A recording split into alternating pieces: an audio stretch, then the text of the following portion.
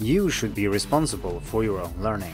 And if you outsource that to someone else, the results might be disastrous. This might sound obvious, but I think the problem is widely overlooked, especially by students involved in language courses.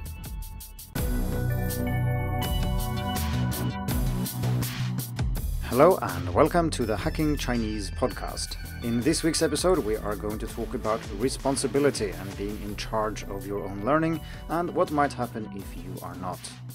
Before we get into that though, I'd like to mention that there is a back-to-school discount for two of my courses.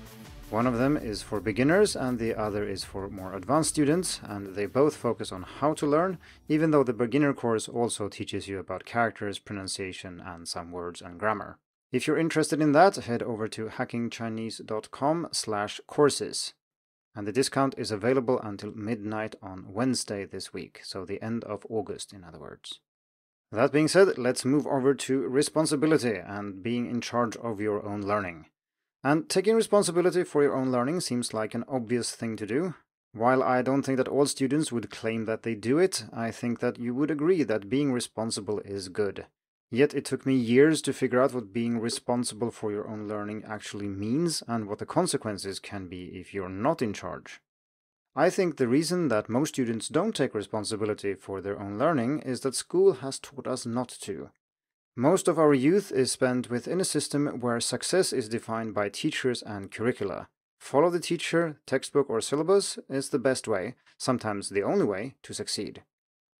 Naturally, school is not supposed to be like that. We're not meant to learn natural and social sciences, maths and languages only to get good grades.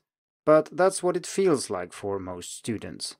This means that most people who start learning Chinese as teenagers or young adults simply keep going and assume that if they do what the course requires them to do, everything will be fine.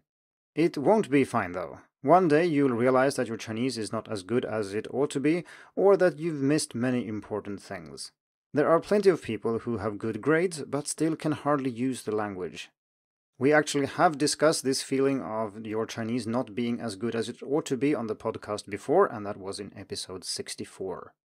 School is about much more than just knowledge, and in practical terms, grades might actually be more important than knowledge. With knowledge, you get to understand the world, people, or our society, but with grades, you can get into the right university and then finally find a high-paying job and join the world. When learning Chinese, it's easy to fall into the same mode of thinking, and most people do without even realizing it. I certainly did, which is why I'm recording this episode. Learning Chinese as an adult is nothing like learning maths or literature in school. For a huge majority of students, actual proficiency in the language is what counts, not the letter or number on some transcript. In fact, unless your Chinese reaches very advanced levels, the likelihood is that your grades are completely useless. You might need good grades to continue to more advanced courses or to apply for scholarships, but outside of the system itself, nobody cares. So, the earlier you realize that you're in charge, the better. You're learning Chinese for your own benefit, not to please the teacher or meet course requirements. Taking responsibility for your own learning is important whether you're enrolled in a course or not, including if you're still in school or if you're learning on your own. If you trust somebody to take responsibility for you, you will regret it later. The reason for this is rather simple. You have your own goals for learning Chinese, even if you might not have explicitly thought about them much. These goals never completely overlap with the learning goals stated in a course syllabus, and this matters more than you think. Here are a few examples. Most universities have a strong bias in favor of the written language. While there will be oral exercises and things like that, the important exams are all written, not spoken. If you want to focus on the spoken language first, and most people probably should, you need to compensate for that on your own. A similar example is if your course insists on handwriting and maybe even requires you to be able to write all the words you learn by hand, you'll end up spending a majority of your time on characters. This is almost certainly a mistake unless handwriting is an important part of why you are learning Chinese. And for the final example, courses never contain enough support for pronunciation, which means that you're largely left on your own. If you're very good at mimicking and picking up new sounds, this might work, but the result for most students is that they later realize that they should have spent more time with tones and pronunciation early on. I have personal experience with all these three, which is why I chose them, and I could list many more.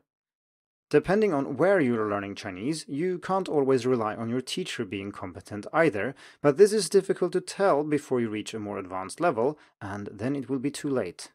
Sometimes it's small things that are being taught even though they are wrong, but sometimes it's the general approach that just isn't suitable for second language learners. A good example of this is how Chinese characters are taught, and we spent the entirety of episode 3 talking about that, where I presented a 12-step approach to how to not teach Chinese characters to beginners.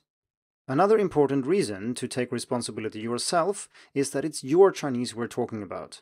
Your proficiency level matters more to you than to anybody else, so you should think twice before outsourcing responsibility to someone else. While your teacher probably cares at least somewhat about your progress, teachers have dozens or even hundreds of students at once and can't possibly cater to each and everyone's needs. Teachers are also constrained by a curriculum, lack of time and resources, and sometimes competence. Social and psychological factors also limit how much you can rely on teachers and courses.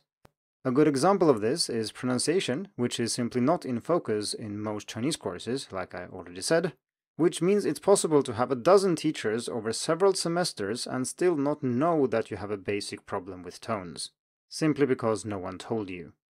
I've observed the most egregious pronunciation errors go by without a comment, including students who have studied for a year and still pronounce sh as the English word she, and haven't figured out that the U after J, Q, and X is actually U, that's U with 2 dots. As a beginner, this is fine, take it easy, but not even telling students about these problems is unforgivable in my opinion, especially if we're talking about intermediate or even advanced students. In case you want to learn more about common traps and pitfalls with Chinese pronunciation, specifically as related to pinyin, you can check out episode 76, which was dedicated to just that.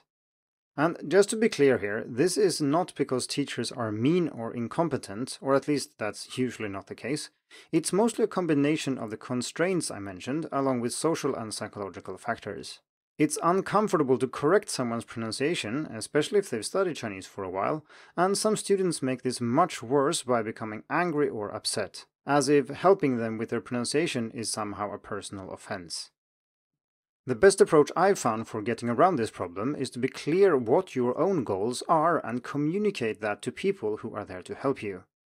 So for example, if you hire a tutor, tell them what you want to practice. If they keep throwing 50 new words at you each lesson, even though you just want to develop fluency, find another tutor.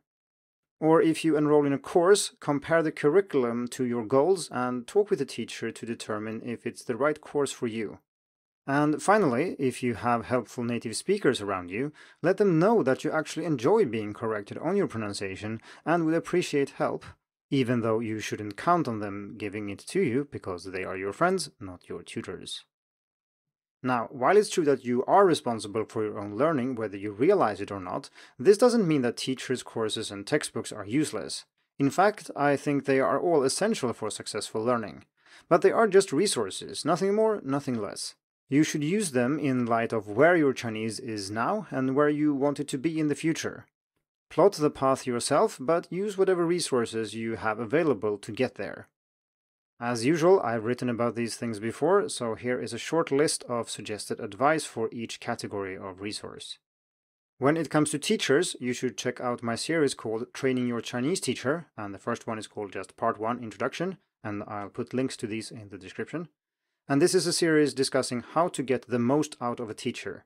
This involves collaborating with the teacher and figuring out what works best for you, matching their competence and personality with your needs and preferences. Second, when it comes to whether or not you should enroll in a course, that's something we discussed in episode 66. And there we talked about the advantages in enrolling in a course and maybe what some of the disadvantages are and how you can mitigate them. Finally, when it comes to textbooks, I also think that these are useful, especially if you use more than one, and this is something we talked about at great length in episode 95. It's true that textbooks leave a lot to be desired, but that doesn't mean we should throw out the baby with the bathwater either, because there's a lot of useful things in textbooks, especially if you use more than one. So to round this off, I'd like to say that there are of course great teachers and great courses out there who, if given unlimited time and resources, could guide you to such an extent that you really don't need to take control yourself and don't need to be responsible, but this is exceptionally rare. And another problem is, like I said, how would you know that they actually are capable of doing this as a beginner? This is something that is only clear in hindsight. Finding someone who can help you with specific aspects of learning Chinese, such as speaking practice, essay writing, and the like, it's not too hard, but finding someone you can trust with the bigger picture is not realistic. And besides, you know what you want and what you prefer, so the person in charge of the bigger picture should be you. So it's better then to stay active yourself, explore different options, and discuss your learning with fellow learners and teachers, of course. Read what other people have to say, and right now you're listening to what one person thinks at least. But don't blindly trust others to make important decisions for you. Learn enough to make them on your own. This means that the biggest mistake you can make is to enroll in a course, lean back and think that you'll learn Chinese if you just do what you're told. You will of course learn some Chinese, but like I said before, you will at some point realize that you've actually wasted a lot of time and energy doing things you really didn't need to, or doing something in a way that wasn't very good. Naturally, being in charge and taking responsibility yourself also takes some energy, but at least you can make sure you end up where you want to be. In a way, you can see Hacking Chinese, and I mean both the podcast and all the almost 500 free articles on the website, as an attempt to help people become independent students. Have a look around if you haven't already, but if you want more structured advice, and I mean not everybody wants to read 500 articles about disparate topics, you can check out the courses that I mentioned, and it's the beginner course, Unlocking Chinese, and there is also a less level-dependent course, so it's for intermediate and advanced students, and it's called Hacking Chinese, a Practical Guide to Learning Mandarin. And as usual, I've put links in the description of this episode. Thank you for tuning in to the Hacking Chinese podcast. If you like this episode, please share it. More information and inspiration about learning and teaching Chinese can be found at hackingchinese.com. See you in the next episode, and until then, good luck with your studies.